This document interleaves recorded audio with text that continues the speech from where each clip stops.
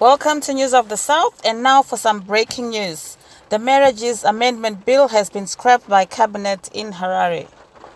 Cabinet members fought clarification from the Minister of Justice, Legal and Parliamentary Affairs on the import Section 40 of the Marriages Amendment Bill currently before Parliament.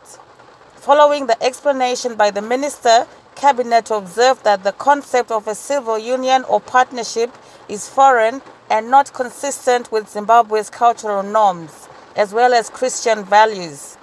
Accordingly, Cabinet directed that Section 40, which bears reference to civil partnerships, be removed forthwith from the proposed. News of the South. Breaking news, I'm Eugene Majuru from London.